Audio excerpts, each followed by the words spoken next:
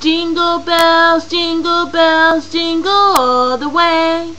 Oh, what fun it is to ride on a one-horse open sleigh. Hey!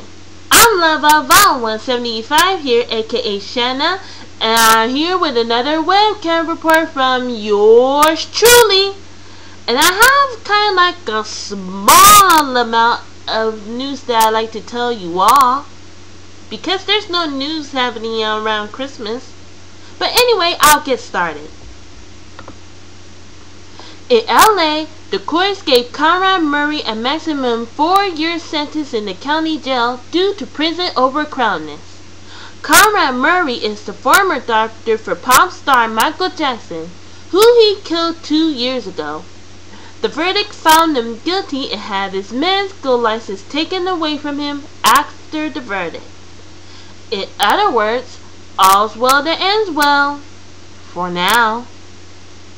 On December 7th, people who lived in the coast of Pearl Harbor is remembering their 70th anniversary of that fateful day that happened back in 1941. The Japanese attacked Pearl Harbor in World War II without any remorse whatsoever.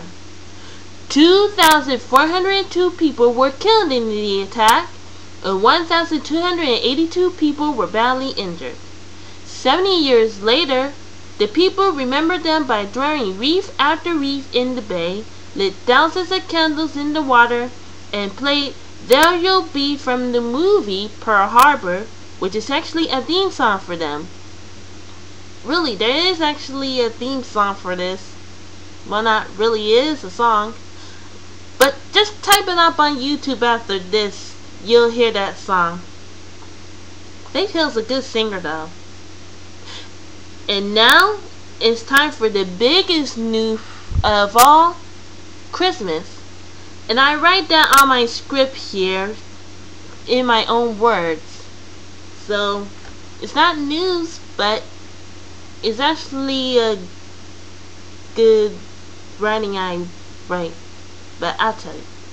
Christmas is a time for good tidings and joy to all. For some, it's real commercialism among the Christmas shopping they had to do and all the mail they had to send to their families. And I learned that word from Charlie Brown. And for others, it's a time to throw all bad times aside and think about what next year lies ahead. They even have holidays for diverse families. 2 of the most known holidays in December is Kwanzaa and Hanukkah, which involves a candle holder for each day they lit.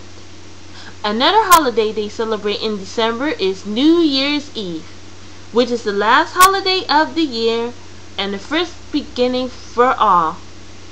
On New Year's Eve, people who lived in New York gather around Times Square to watch the ball drop for the new year and let their old acquaintance be forgot.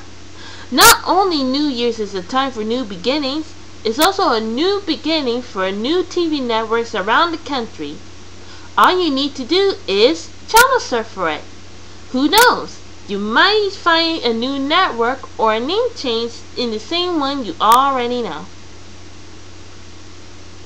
It looks like I have to check that out on New Year's.